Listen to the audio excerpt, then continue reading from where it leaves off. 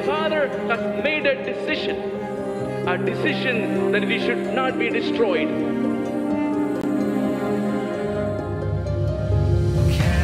Calvary, where grace and mercy meet. Calvary, where love does death defeat. Calvary, where Christ became my Saviour. Calvary, that we may live forevermore. God is going to turn everything to our good.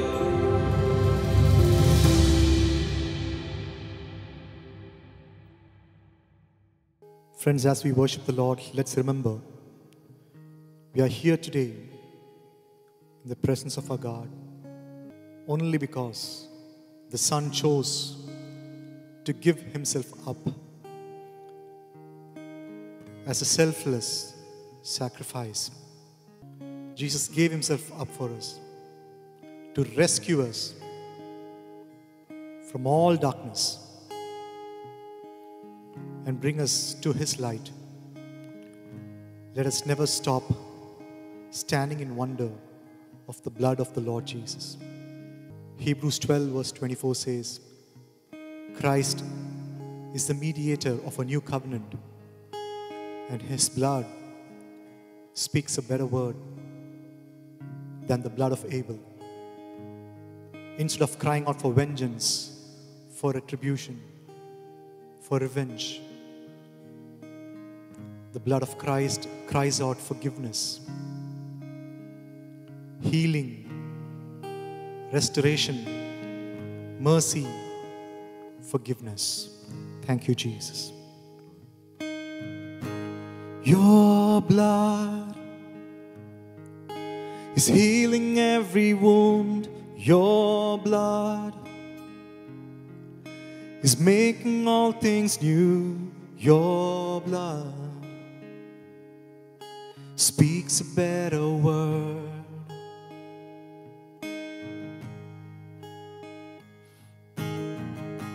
Your blood, the measure of my worth. Your blood,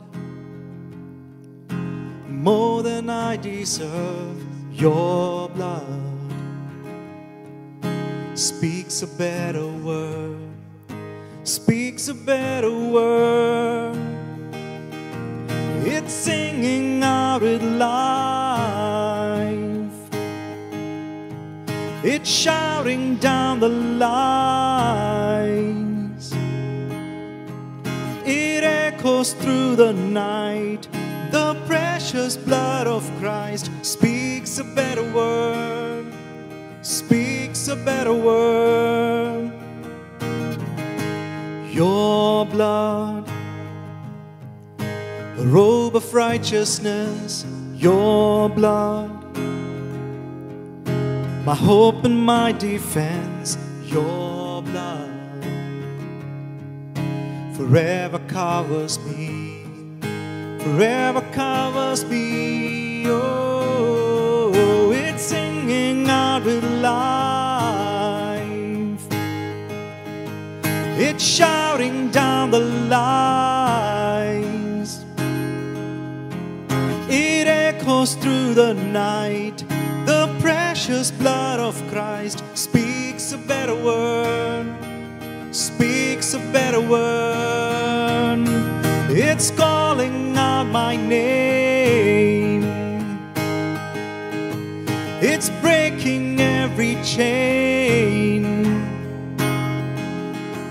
It's making all things right. The precious blood of Christ speaks a better word. Speaks a better word. Yes, Jesus, thank you for your blood that speaks forgiveness and healing, mercy and restoration upon us, O God. Thank you, thank you, thank you, Lord, for the precious blood that you shed for us on Calvary. Thank you for your cross, O God. Yes, Lord.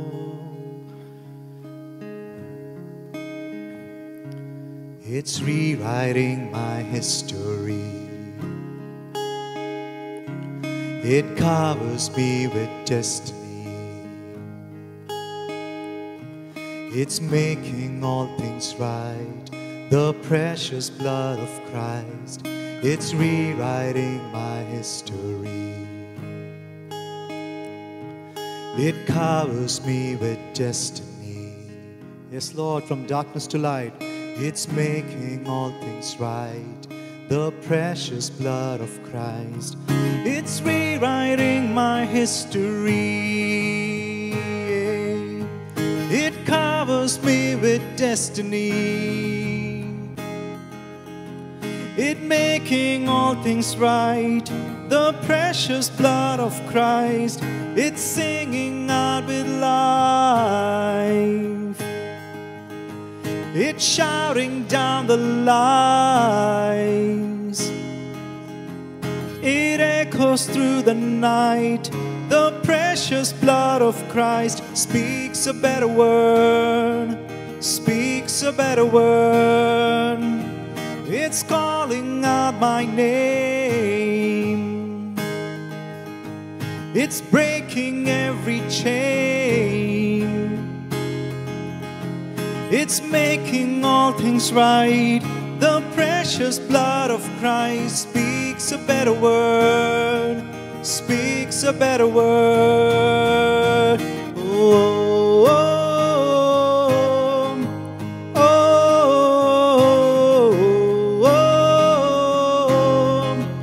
oh, oh, it's making all things right. The precious blood of Christ speaks a better word. Speaks a better word.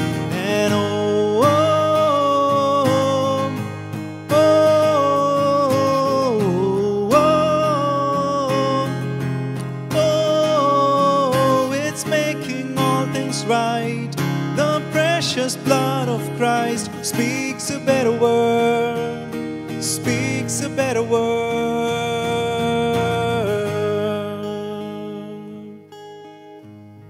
Yes, Jesus. Thank you, Lord, for your blood, for your forgiveness, for your grace and your mercy. Forever, Lord, we stand in wonder at your mercy, at your forgiveness. Forever, O Lord, we stand in wonder, in awe of what you have accomplished upon the cross, Lord, at what you have accomplished upon the cross for us. Thank you, Jesus.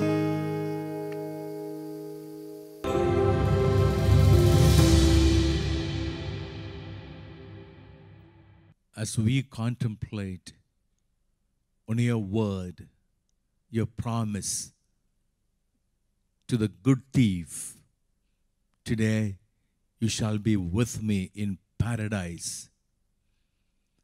Give us the grace to turn to you and find our hope in you, O Lord.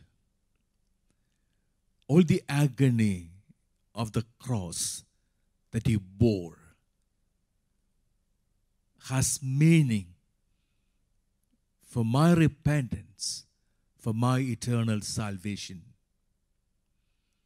Have mercy on me, Lord, and give me the grace to turn to you in prayer. Remember me when you are in your kingdom. Let me have the delight in the midst of all the misery of my sinfulness, the delight of hearing your whisper, today you shall be with me in paradise. Holy Spirit, let me be able to hear the voice of my Jesus, promising a new future, giving a fresh hope for me. In the name of the Father, and of the Son, and of the Holy Spirit. Amen. Let me read for you from the Gospel according to Luke, chapter 23, verses 39 to 43. Now one of the criminals hanging there reviled Jesus, saying, "Are you not the Messiah? Save yourself and us." The other, however, rebuking him, said in reply, "Have you no fear of God? For you are subject to the same condemnation. And indeed, we have been condemned justly, for the sentence we received corresponds to our crimes. But this man has done nothing criminal." Then he said, "Jesus, remember me when you come into your kingdom." He replied to him, "Amen, I say to you, today you shall be with me in paradise." The Gospel of the Lord. My dear brothers and sisters, this is the gospel, the good news. Even the worst of the criminals could find mercy from the broken heart of Jesus, because he offered his heart to be broken, his body to be wounded, that you and I, in the most miserable moments of our sin, could find forgiveness and hope in him.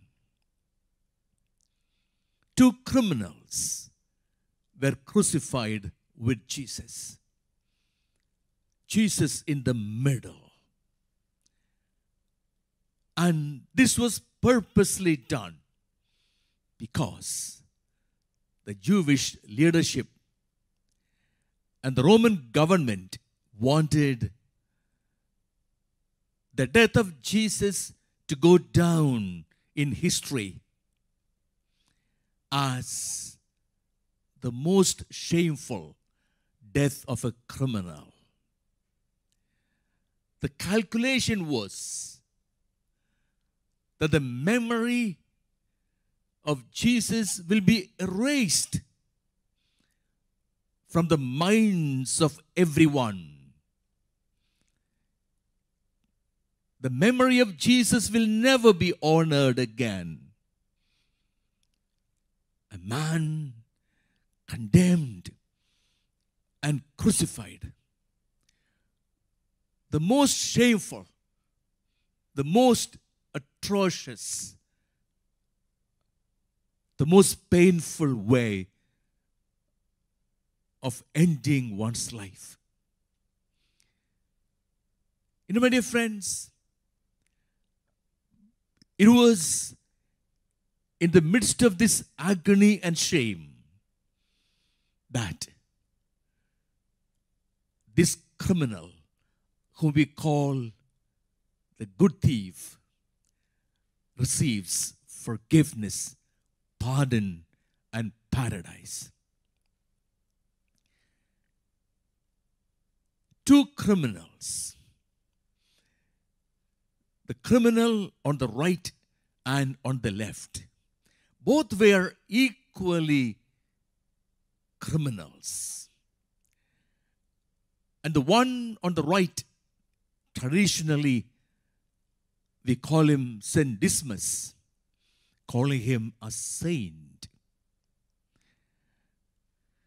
The other criminal on the left, the criminal on the left was reviling Jesus, blaspheming, and shouting out abuses. In fact, that's how the death on the cross happened always. The torture was so terrible. The pain was so unbearable. They would shout at everyone. The only organ they could move was the tongue. Every other organ of the body would be fixed with nails. And the blasphemy and the abuses would be so terrible that often the tongue of the crucified person would be cut off. But the criminal we call the good thief on the right is then dismissed. He turns to Jesus. Remember me when you are in your kingdom. And the promise given to him, today you shall be with me in paradise. There's something very significant all through the passion of Jesus. This was the first person that Jesus spoke to. A lot of people shouted at Jesus, reviled him. And conspicuously, in the narrative of the Passion, it is written, Jesus was silent. Jesus was silent. He was arrested and taken to the palace of Caiaphas. Caiaphas questioned him. The false witnesses shouting atrocities at him. And later taken to Pilate, the Roman governor. The Pilate asked him many questions. Again, false witnesses shouting and screaming. Pilate comes to know that Jesus was a Galilean coming from Galilee. So Pilate wanted to escape the judgment. He sent Jesus to Herod, the king of Galilee. Herod was in Jerusalem on that day. And Jesus did not say a word to Herod. Conspicuously, Jesus was silent. Of course, 2 times when a direct question was asked to Jesus by authority, who Jesus was. First, Caiaphas, the high priest, then Pilate, the Roman governor. Jesus did say in very few words who he was. To Pilate, Jesus said, you say I am the king. That's what I am born for. And Caiaphas asking him, are you the Christ? Jesus said, yes. You say that. I am the Christ. You will see me coming in glory. Otherwise, Jesus was always silent. He did not defend himself. He did not retort anyone. He did not try to vindicate himself. He was silent. The first time Jesus opened his heart was to this criminal. Today, you shall be with me in paradise. You know, my dear friends, there is something very important here.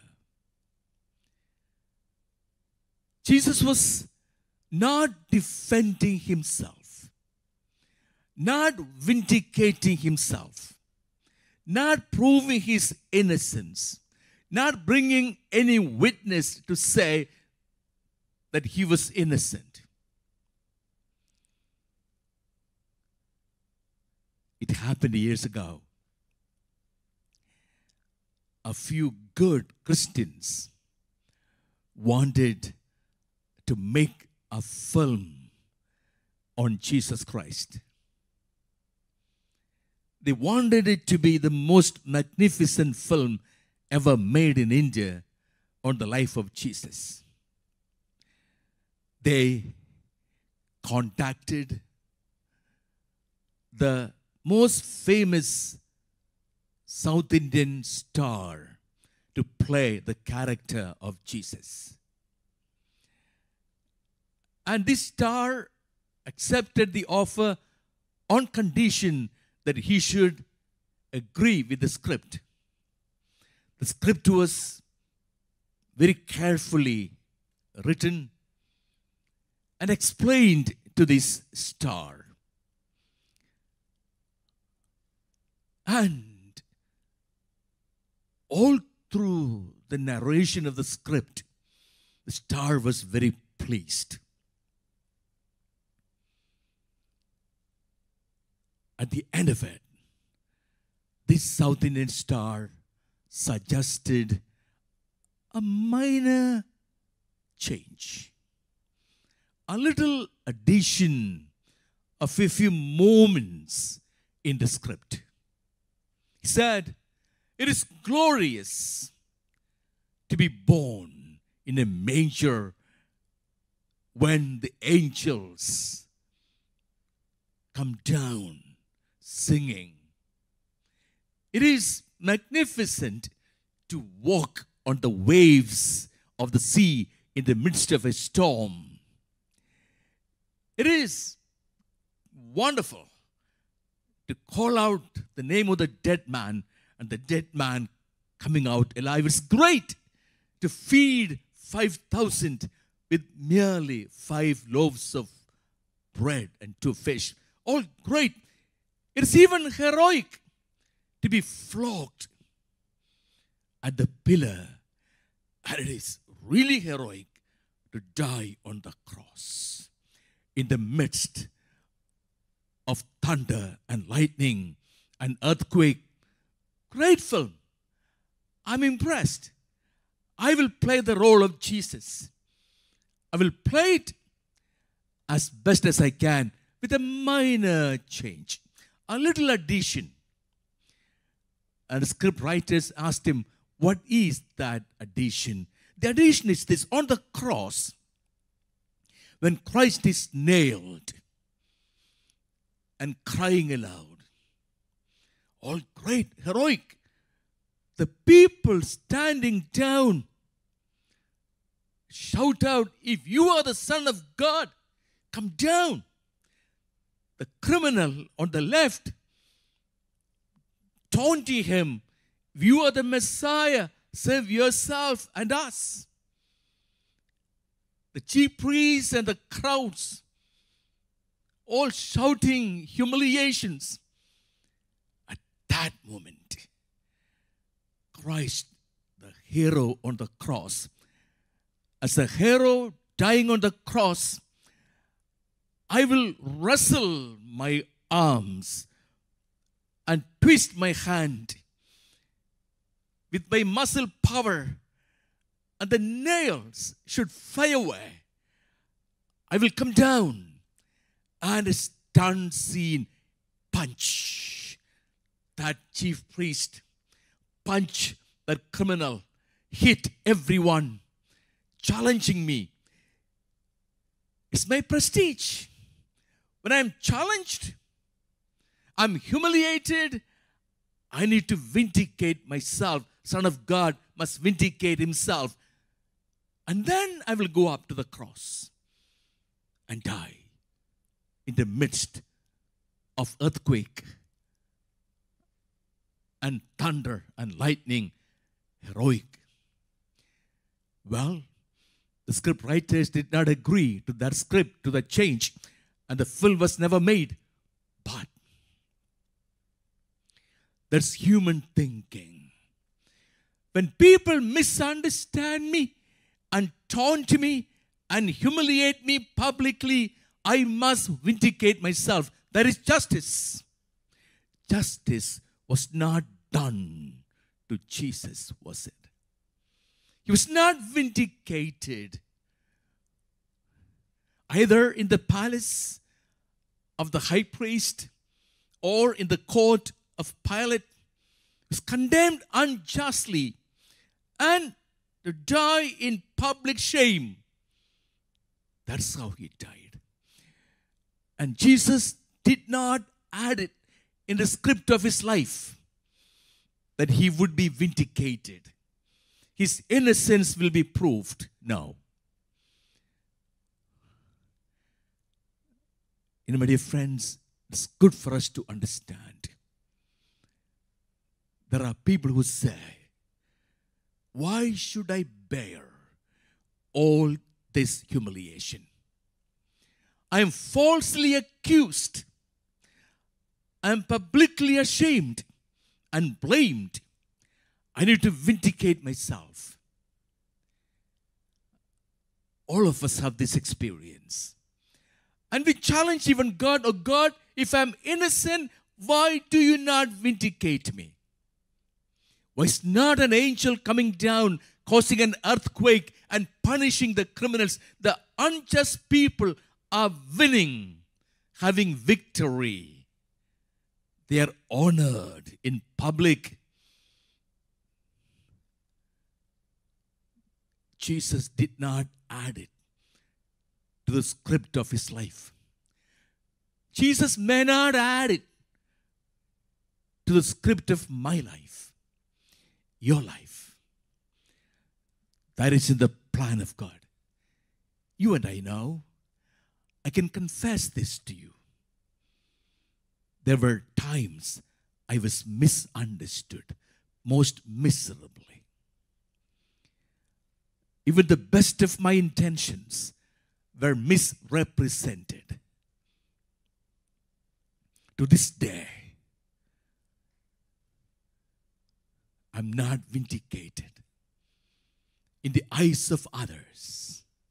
They might look at me as a criminal or someone who did something very wrong. But I should not expect it from Jesus. I should not. Because in the script of his life, vindication on this earth of his good name was not there. And therefore, I shall be ready. You and I shall be ready to be humiliated, to be misunderstood, to be shouted at, to be reviled at, the worst things to be spoken against us. And our salvation is in the crucified Lord. There are people who say, I suffer a lot. Why am I suffering a lot? Only salvation is turning to Jesus. Remember me when you are in the kingdom. There could be many secrets between me and my Jesus. It's enough that my Jesus promises me.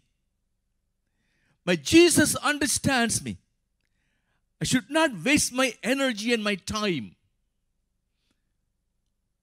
defending myself. It's enough. My Jesus tells me, you shall be with me today in paradise.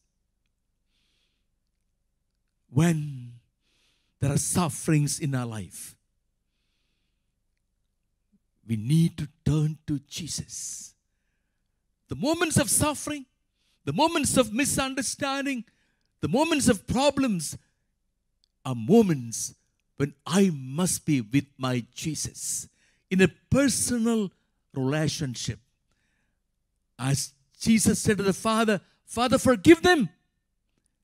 Everyone. They are not responsible. This cross is between you and me. There are moments we should be able to say that. Because our leader, our God, Lord and Savior is Jesus, the crucified one. And it's important where I place my cross. It's not enough that I am misunderstood. It's not enough that I suffer in my body. It's not enough that my good name is spoiled. In such moments, we will be upset. We will be broken. We will complain. But my suffering will become meaningful depending on where I am crucified. Am I crucified on the right or am I crucified on the left? What does it mean to be crucified on the left? Like the criminal on the left. The criminal on the left reviling, blaspheming, shouting and screaming, dying a desperate, cruel death. The death of the criminal on the right was also cruel, was also painful, and yet the cross of Jesus and the cross of the criminal on the right, St. Dismas, these two crosses bathed in the glory, and the cross on the left remains a curse. To be misunderstood is a curse. To have cancer is a curse. To suffer pain in the body is a curse. That curse, that pain becomes glorious when it is united with the cross of Jesus. Only the cross of Jesus, only the broken body of Jesus was glorified. I will be glorified with Jesus when I suffer with him. The great words of St. Paul, if I suffer with him, I will be glorified with him.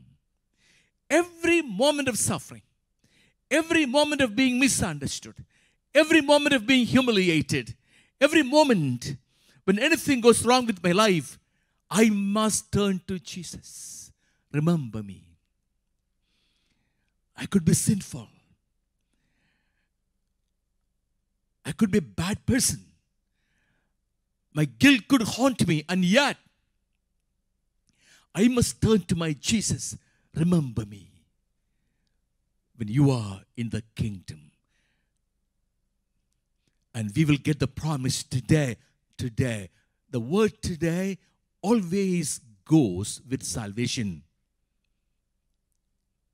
The angel said to the shepherds, today a Saviour is born for you in the city of David. Today.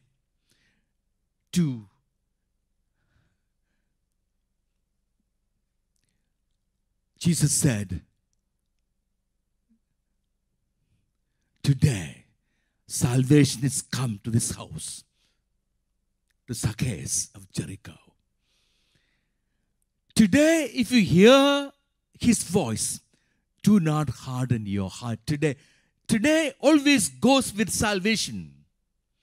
And Jesus said to the good thief, today you shall be with me in paradise. There will be no delay if I turn to Jesus. If I turn to him in the moments of my sin, the moments of my misery, the moments of my pain, remember me. Today you shall be with me in paradise. Salvation, heavenly comfort is never denied. Every pain of ours, every sickness, every mental distress, every torture must be handed over to Jesus. With the wounds of Jesus to be raised up to the Heavenly Father, for the glory of heaven to descend, and glory will descend. Something beautiful in the promise of Jesus to the good thief. Today you shall be with me in paradise. What the good thief asked for, remember me when you are in your kingdom. What Jesus promised was much more than the good thief asked for. The good thief was given entry into the kingdom, not only to the kingdom, but into the paradise. Why paradise? The meaning of that word is paradise, walled garden. In the king's palace, connected to the king's palace, there will be a walled garden, a private garden, well decorated, well maintained, well watered. That's where the king goes for his relaxation, for his stroll. That's where the king takes honored guests. That everybody may know, everybody in the kingdom may know, this person is my companion, is my honored guest. With him, the king goes for a stroll. Paradise means cordiality, companionship, honor. The good thief asked for entry into the kingdom, and Jesus promises entry into paradise, offering him companionship and cordiality and honor in the presence of the Lord. And that's a great promise today. Whatever is gone wrong with our life, it is never too late to enter into paradise. The good thief was promised not only immortality, but paradise. But the Lord is waiting to promise to you and to me. Whatever we are suffering, whatever is gone wrong with our life, whatever we are despised and humiliated about, our glory is the paradise offered by the crucified Lord. We don't look to be vindicated here. We don't look to be publicly defended here. What we hope for, paradise, companionship with the Lord. Oh God, your word, the way you opened your heart to the good thief, gives me great courage and hope. Often I complain, there's no justice in the world. Often I crib, where is God? I can hear the shout everywhere. If God is there, why doesn't he come down to defend his people? Lord, I learn from your word, from the cross, that I have hope. I should not be looking to be understood, to be respected, to be cared for during my public life on this earth. But my honor, my glory is your paradise that you offer me today. Amen.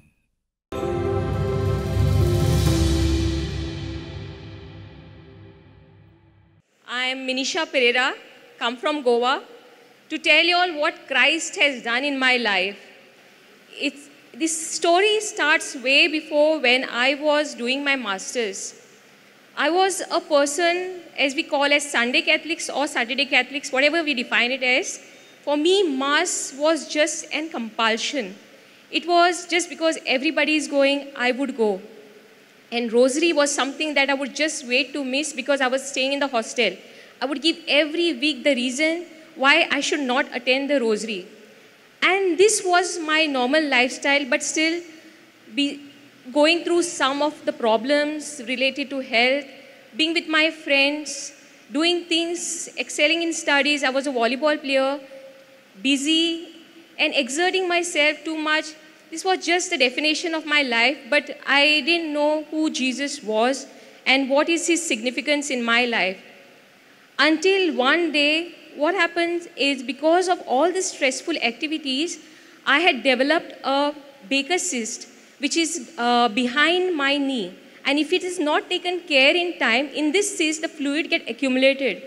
So since I had not taken care and I was just doing all the vigorous activities, this bursted. As a result of which, all the fluid from my knee went down my leg in the different tissues. To that extent that my leg was really swollen. Forget about walking, I was not able to take even a step in front. And this was when I was in my last semester, which was the very crucial one. And for some time, suddenly everything was shattered. But still, as I believe now, God never leaves his dear ones. Whether we care or we love him or not, he is always there hidingly caring for us. I was so blessed with my friends who took care because I was far away from home. This was in Mangalore. And my college supported me a lot. They would drop me. Even exams I gave. And by grace of God, I got distinction in my master's and excelled. In fact, way better than what I would do before. But this was not it. Like, I never knew like what was happening. I thought this was just, that's it. Things, my leg was also, I was limping. And I never thought I would be able to walk properly because the pain was very bad. Everyone was like working out on the job thing. And for me, it was just the leg. And I thought maybe this is my life now. I don't think I will be, fine. Just then, one strange thing that was happening was, I would see Divine Retreat Center everywhere. Someone would advise me, why don't you attend a youth retreat? Or somebody would give me a book from Divine or Divine Voice. And this was something that was happening in the background, which I really didn't know. But one day, because of this pain, I had to take a lot of steroids. Especially, I had to inject my knee so that the swelling goes down because it was not going down. And I was taking the advice from one of the best doctors in Mumbai. And every weekly when I was injecting, one day my eye went on the crucifix. And I'll tell you, it is not easy to inject your own self. Because you are like, you're so terrified because whether it will pain or it will not. Because you have to prick yourself. So, and when my eye went on the crucifix, my only thought was, imagine I'm just scared of a prick. But how much suffering did the Christ take for us? This was the first time I remembered Christ. And with this, suddenly from nowhere, one of my friends, she comes and she tells me, you are coming for a retreat. I'm like, no ways, I'm not attending any retreat. She's like, I'm not asking you, I'm telling you because I've already booked your tickets. And I was like, I didn't know what to do because her mother was also coming and I didn't want it to offend her. And at the same time, I got an interview call. So I thought like, now this is a very good reason so that I can escape this. So I told her, I have an interview to attend, so I cannot come with you. I should say today, it was my good luck that the interview got postponed. And I had no choice but to go to Divine. And I came to Divine. First I had the thoughts like 6 days, how will I be able to survive in a retreat center without the phone and everything like that. But my presence here, it was really a magical. All the teachings, it was so different. And the best thing was that happened to me was during the healing session, the Eucharistic Adoration. When this was going on, and I remember the preacher preaching and the word that came, Matthew 11:28. Come all who are weary and burdened, and I will give you rest. When this word came, I felt Jesus was just asking me. So the only thing that came in my mind was, Jesus, can you heal me? And when this happened, within, I will not even say a minute, the preacher just says that, someone has been touched. And that minute I felt one shock that has just gone down my leg. And it was something very funny because I've never experienced such a thing in my life. And I happened to tell this to my friend. But as usual, ego, and a science student, I didn't believe. She said, you have to, accept it. You have to testify it. I said, how will I testify when I have not seen any medical reports? It can be anything that can happen. So then I came back. I've seen that. I went back to Bombay and I did all my tests. And to that extent, my doctor himself was surprised. And it's one of the well-reputed hospitals. So it was like the report after the retreat and before retreat were two different reports. Praise the Lord. And it was, and it was like just, it was just shocking even for me. And soon after 2 days, the interview which was postponed was held, and I even got that post. So as if everything was just aligned for me. And one thing I would like to say is, as I said, I was never a prayer person, but yet God chose me. Now, rosary is something that I never start my day without saying a rosary. And Eucharistic celebration is something that I really enjoy. And this was a transformation that Christ got into my life. The thing is, when Christ touches you, nothing remains normal. It's always above. And the most important thing that I want to stress is, I was never in love with Christ, but Christ was always there for me. He stood by me even when I was not thinking about Him. So it is like, even today I feel I'm so messed up, I'm so confused. But one thing I'm assured is, He's always there and He's just waiting. And He's just waiting for us to call out His name, His holy name of Jesus. Amen.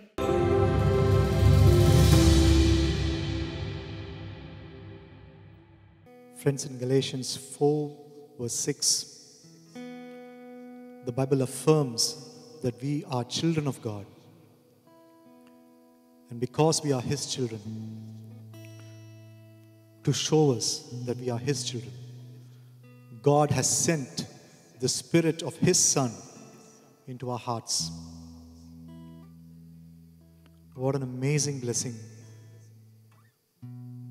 to praise God for. The Spirit of His beloved Son is in us.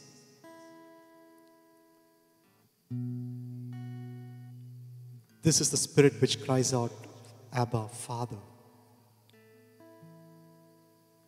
And as His children, the Bible affirms that we are no longer slaves, but we have the status of children of God. And God will give us all that He has in store for His children. Amen.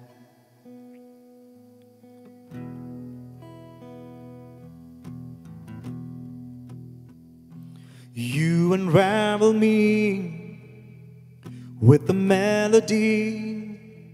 You surround me with a song of deliverance from my enemies, till all my fears are gone.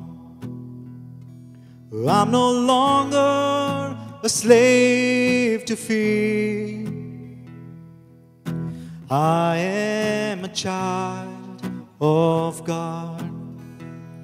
I'm no longer a slave to fear. I am a child of God. From my mother's womb, You have chosen me. Love has called my name. I've been born again into Your family. Your blood flows through my veins. Sing it out, my friends. I'm no longer a slave to fear. I am a child of God. I'm no longer a slave to fear. child of God. Declare it, my friends. I'm no longer a slave to fear. I am a child of God. I'm no longer a slave to fear. I am a child of God. Yes, Lord Jesus. Thank you for releasing grace upon us, that we can be called children of God.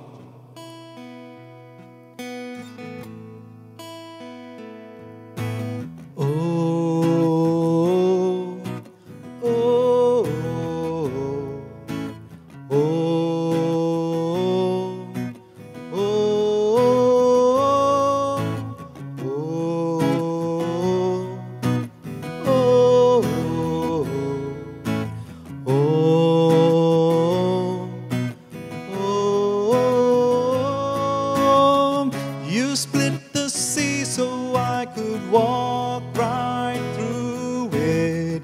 My fears are drowned in perfect love. You rescued me so I can stand and sing. I am a child of God. You split the sea so I could walk right through it. My fears are drowned in perfect love. You rescued me so I could stand and sing. I am a child of God. I am a child of God. I am a child of God. I am a child of God. I'm no longer a slave to fear. I am a child of God. I'm no longer a slave to fear. I am a child of God. Sing it out, my friends. Prophesy over yourself. I'm no longer a slave to fear. I am a child of God. I'm no longer a slave to fear. I am a child of God.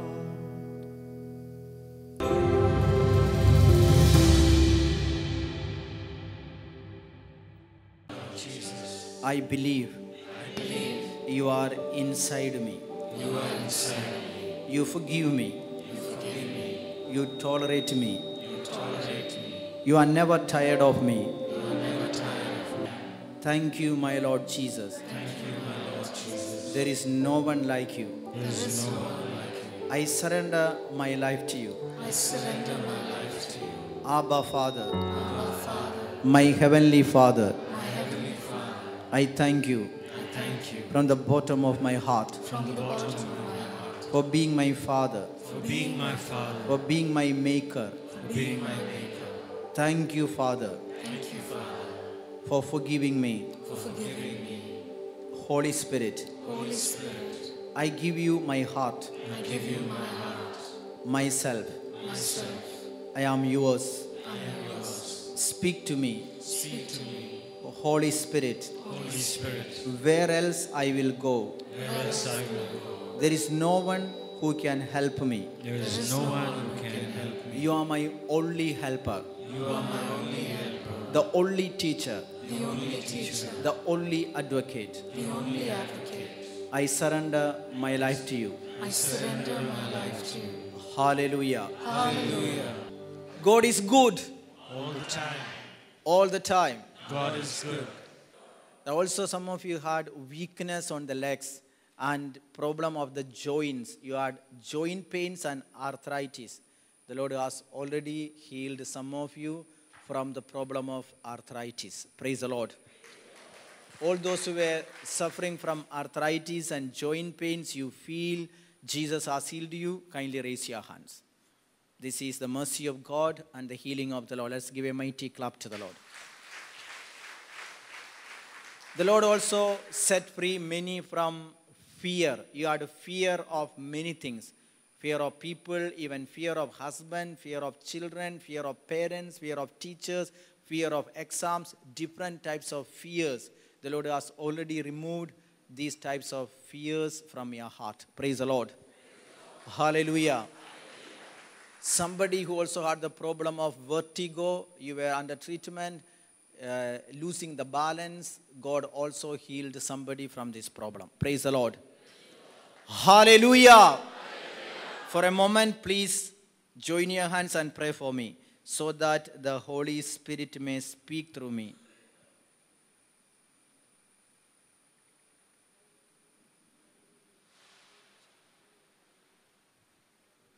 We seek the intercession of Mother Mary. Hail Mary, full of grace, the Lord is with you. Blessed are you among women, and blessed is the fruit of thy womb, Jesus. Mother of God, pray for us sinners, now and at the hour of our death. Amen. Kindly be seated.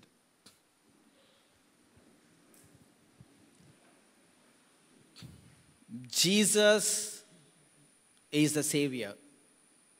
When we say Jesus is the Savior, He saves us physically, spiritually, and emotionally.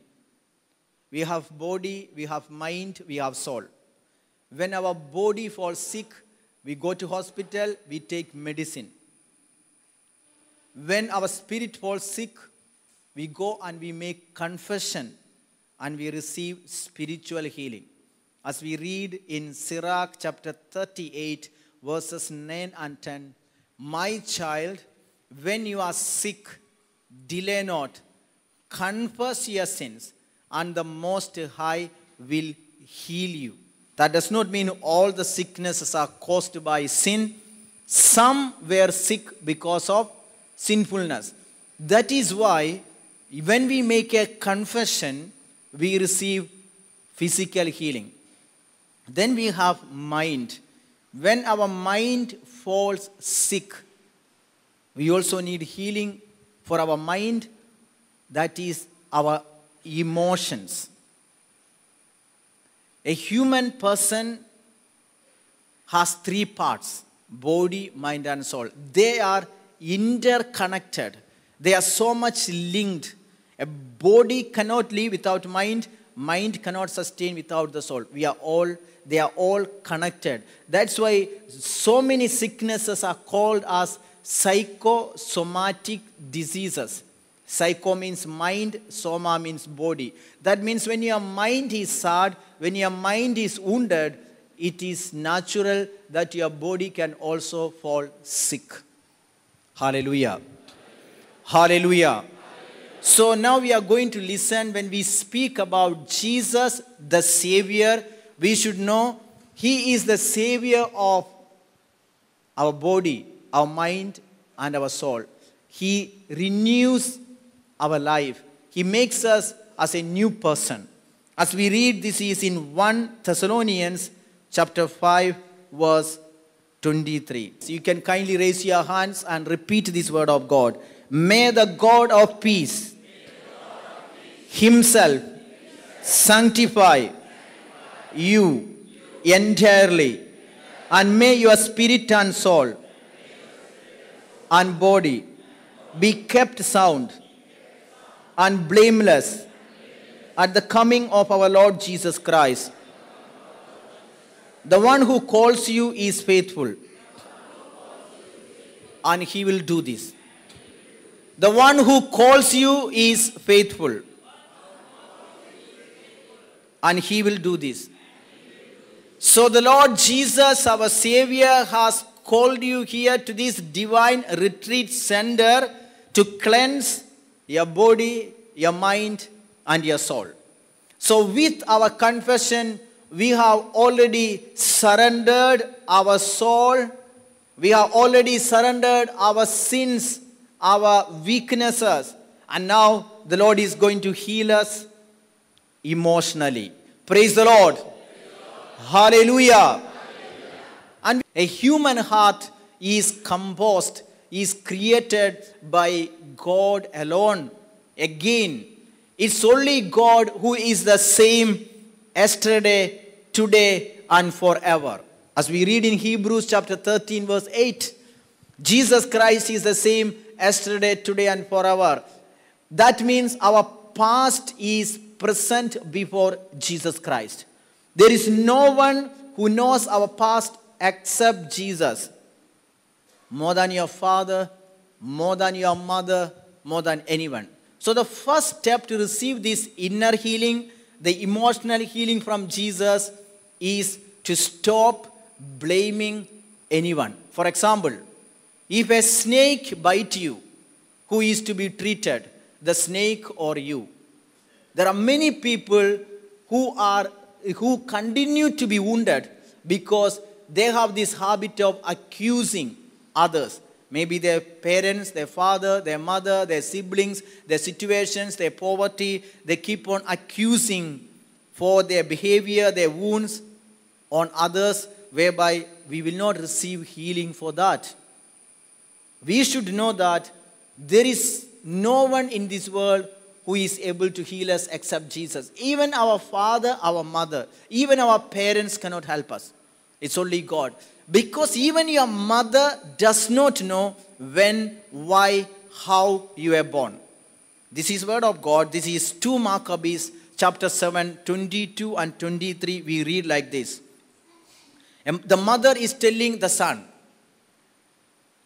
2 Maccabees, second letter of Maccabees, chapter 7, verses 22 and 23. The mother says, I do not know how you came into being in my womb. It was not I who gave you life and breath, nor I who set in order the elements within each of you. Therefore, the Creator of the world, who shaped the beginning of humankind and devised the origin of all things, will in His mercy give life and breath back to you again, since you now forget yourselves for the sake of His laws. The mother is telling, my son, I don't know how, why, when you came into my womb. It's God who created you. Jeremiah 29:11, therefore we read, I know the plans I have for you. A plan for your welfare, not for destruction. Remember, no human person, no human leader, no dad, no mom can ever say, I know the plans I have for you, to a child, to a daughter, to a son, because they don't belong to us. They belong to God. They came from God. That's why we do not know why, when, how they have been born. Praise the Lord. Hallelujah. Hallelujah. We ourselves, if we check into our life, many of us are so much burdened when we think about our children. But we know we ourselves cannot change our lives. We were also like this once upon a time. I do remember once a mother brought a daughter around 13 years, and this mother told like this, Father, I am very ashamed of my daughter. She is totally unchristian. She has many boyfriends. She makes fun of others. She does not believe in God. Whatever I say, she just tells the opposite. And I am very much ashamed of her behavior. She backanswers, she is so stubborn, she is so rebellious.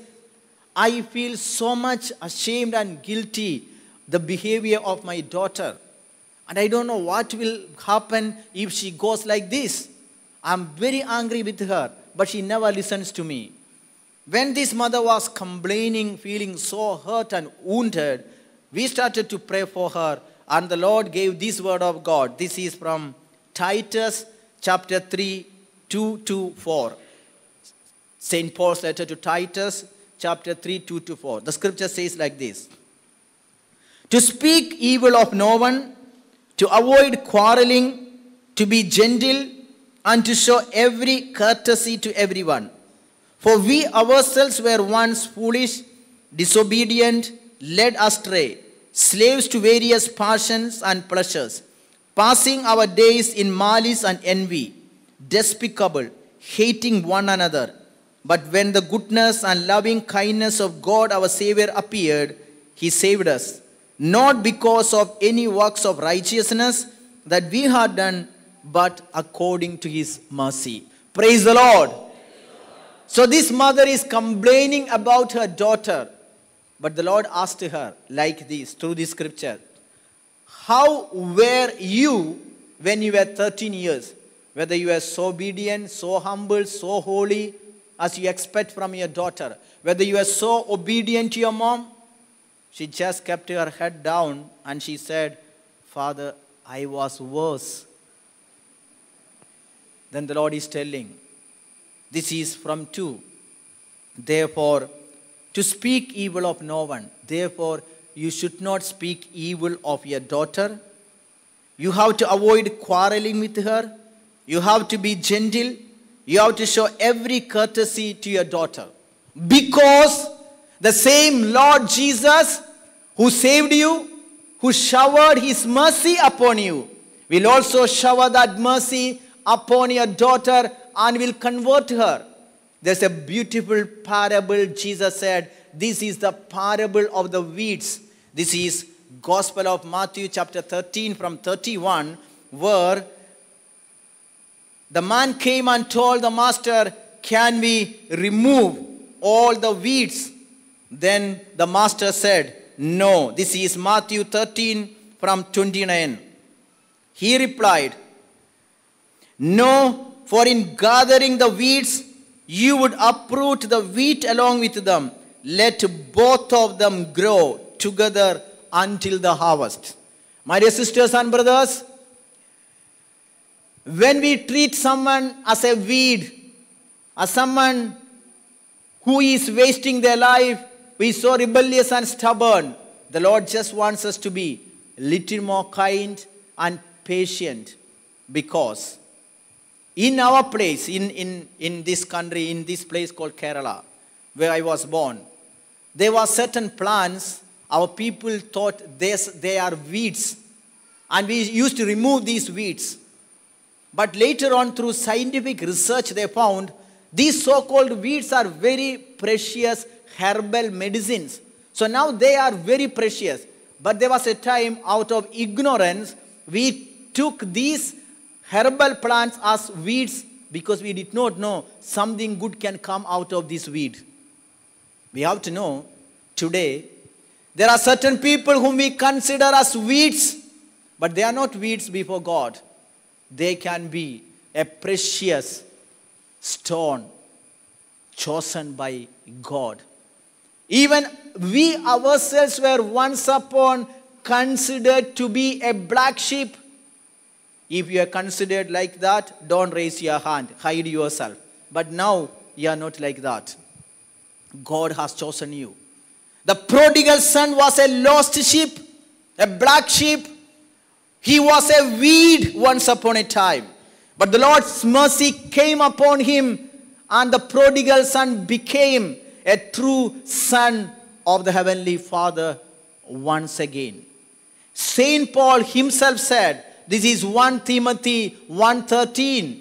Formerly I was a blasphemer, a man of violence and a persecutor, but God's mercy poured out upon me, and His mercy saved me.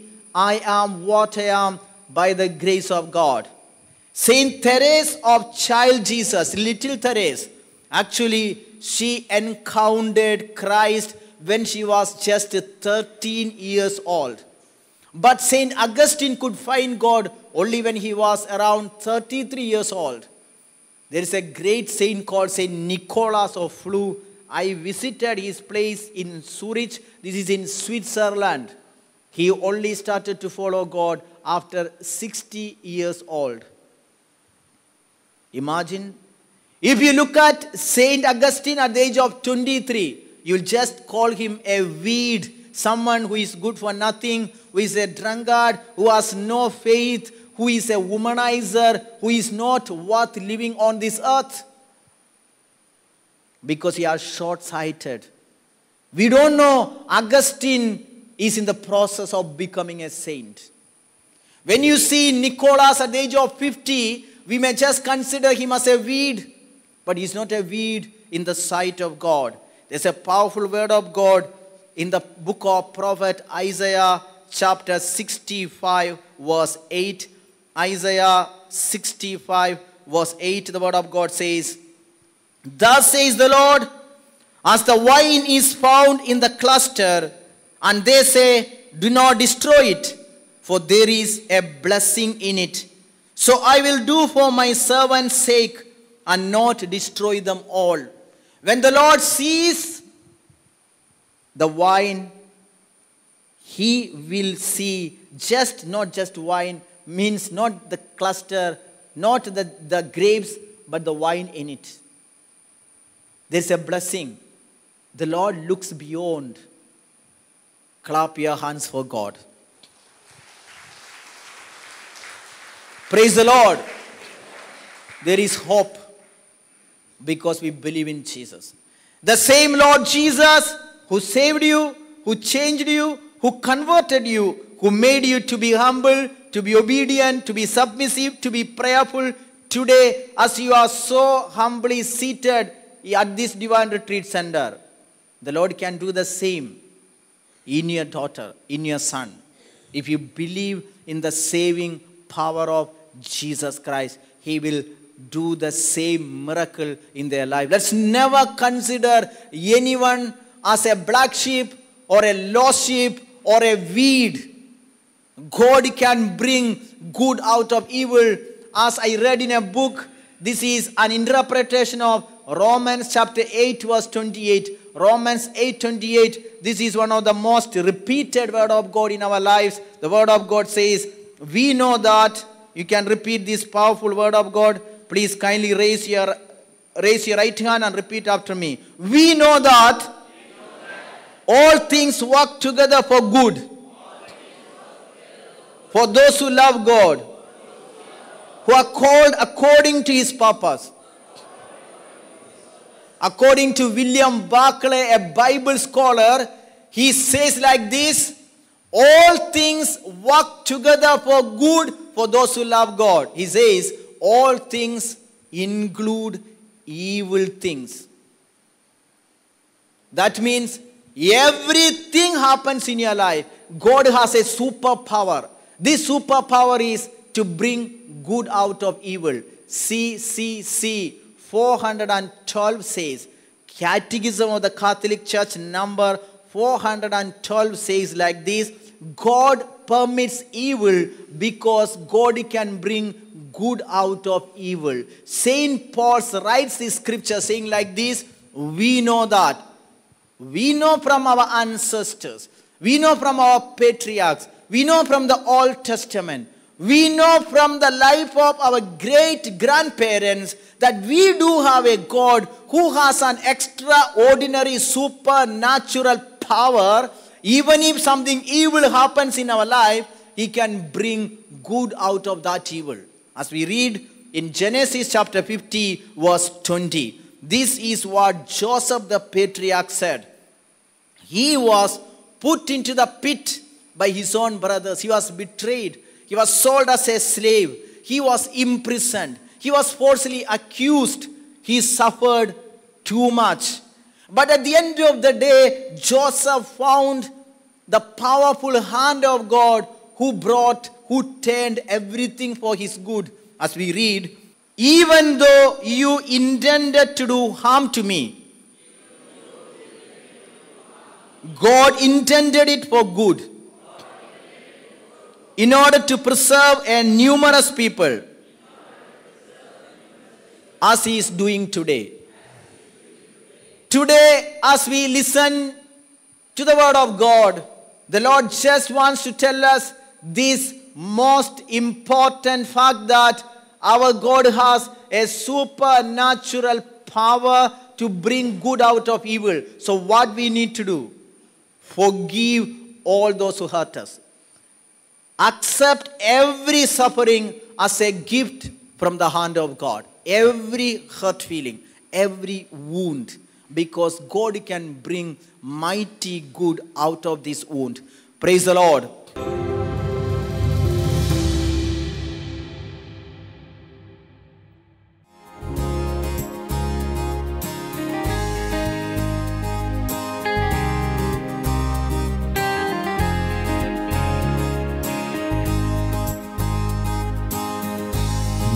Jesus, my Saviour, Lord, there is none like you. All of the earth, all of my days, the wonders of your mighty love. My comfort, my shelter, tower of refuge and strength, let every breath, all that I am, never cease to worship you. Shout to the Lord, all the earth, let us sing. Power and majesty, praise to the King. Mountains bow down and the seas will roar at the sound of your name. I sing for joy at the work of your hands. Forever I love you, forever I'll stand. Nothing compares to the promise I have. Nothing compares to the promise I have in you. The promise of paradise. Nothing compares to the promise I have in you. Jesus, my Savior, Lord, there is none like you. There's none like you, O Lord. All my days, I want to praise the wonders of your mighty love. My comfort, my shelter, your presence is my comfort. Your companionship is my glory. Your paradise is my hope. Never cease to worship. I will never cease to worship you. Shout to the Lord, all the earth. At every moment of my life, even when I am humiliated, even when I am in pain in my body, I will shout praises to you, thanking you. Of your name, I sing for joy at the work of your hands. You are there for me. Forever I love you, forever I love you forever. Even when I am rejected, to the promise I have in you. I will love you forever. And nothing compares to the promise. Nothing compares to the promise I have in you, Lord. Praise you. Praise you, Lord Jesus. Thank you. Glory and honor and thanksgiving to you, O Lord. Praise. Praise to you, O Lord. Hallelujah, Jesus. Praise you. Together with the angels in heaven, I praise you, O Lord. Thank you, Lord. Jesus, praise you. Praise you, Jesus. Thank you, Lord. This is a moment of glory. And that glory is the glory of love. Not the glory of the big people of this earth. Not the big thrones and crowns of this earth. It's the glory of love. A God whose nature is love. A God who comes down in love to the manger and then offers himself on the cross. God wounded because he loved. God, I see your glory in this little piece of bread. The glory of love. I see your glory manifested, glowing in this broken body of yours. Broken for me. It is my name on your lips. When your body was torn by scourges, it is my name on your lips. When you were condemned to the most miserable, wretched death on the cross, it is my name on your lips. When nails were driven into your palms and feet, my name telling me, you shall be with me in paradise. Jesus, all that I want is your promise.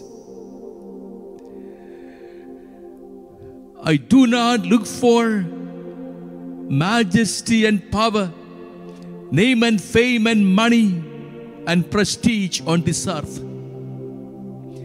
All will vanish. The one glory that will never vanish, that will remain forever, is the glory of your paradise. The companionship of cordiality and honor that you offered to the good thief. Jesus, give me the grace to learn what to look for, where to find my joy, the meaning and destiny of my life, not in making a lot of money, not in being applauded by everyone around. No, even when I'm misunderstood, even the best of my intentions are misrepresented, and no one to say a word in my favor. When I feel I have a right to be vindicated in justice, Lord, I will remember you. I will remember you on the cross. I will wait to hear your voice. I will turn to you. Remember me when you are in your kingdom. And I will hear your voice today. At that moment of pain, at that moment of the pain of humiliation and rejection, I will hear your voice today. You shall be with me in paradise. Remember me. Jesus, remember me when you come into your kingdom. Jesus, remember me when you come into your kingdom. Jesus, remember me when you come into your kingdom. Jesus, remember me when you come into your kingdom. Today you shall be with me in paradise. Today you shall be with me in paradise. Jesus, when I am tempted, shameful desires, awful fantasies begin to haunt me, Lord, give me the grace to turn to you. When the securities the world offers are denied to me, Lord, Give me the grace to turn to you. When my body writhes in pain, when the future looks dark and bleak, Lord, give me the grace to turn to you and find my hope and comfort in you. Remember me. Jesus, remember me when you come into your kingdom. Jesus, remember me when you come into your kingdom. Today you shall be with me in paradise. Today you shall be with me in paradise. Today, you are a God of today. You never postpone your graces. You are a love of today. You are a paradise of today. Lord, that's my hope when I commit my life to you. That's my hope when I hand over my future to you. You will never fail me. You are unfailing love. Lord, anoint me with your Spirit, your Holy Spirit, to fill me and lead me.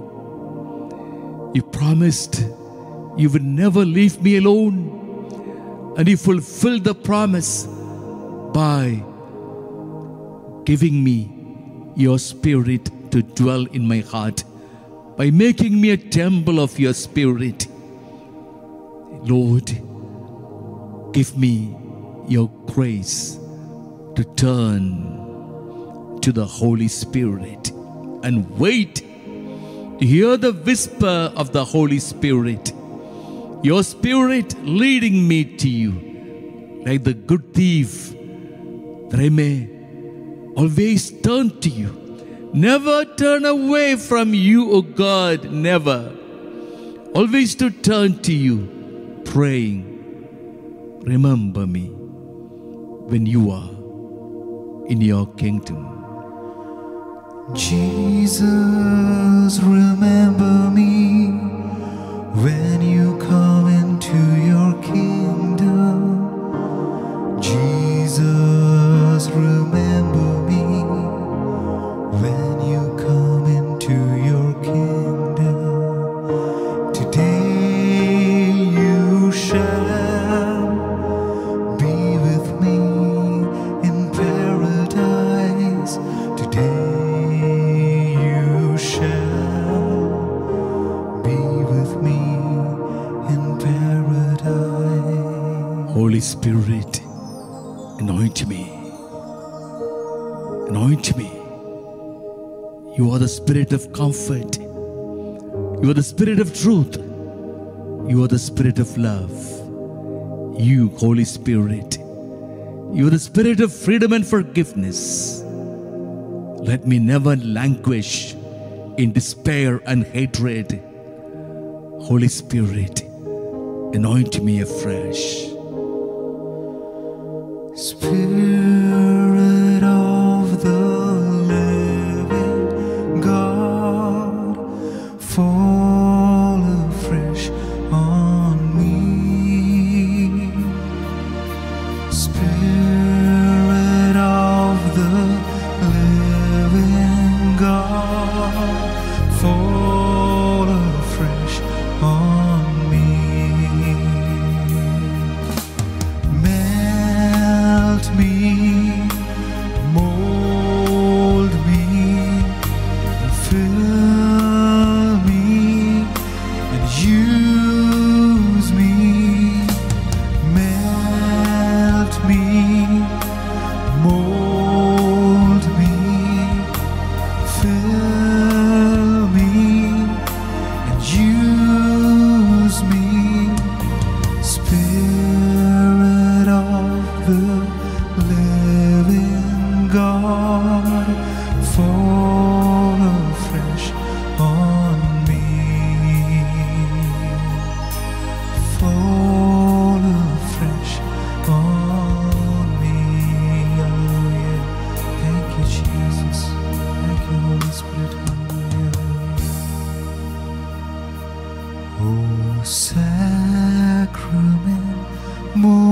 holy, O sacrament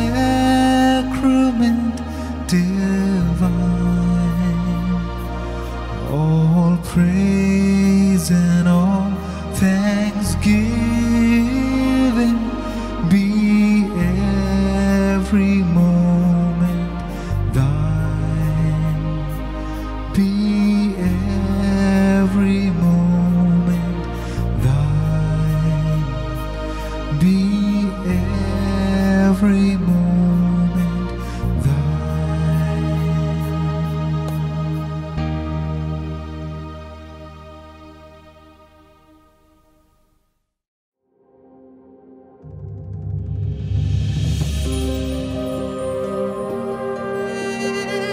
The Heavenly Father has made a decision that we should not be destroyed.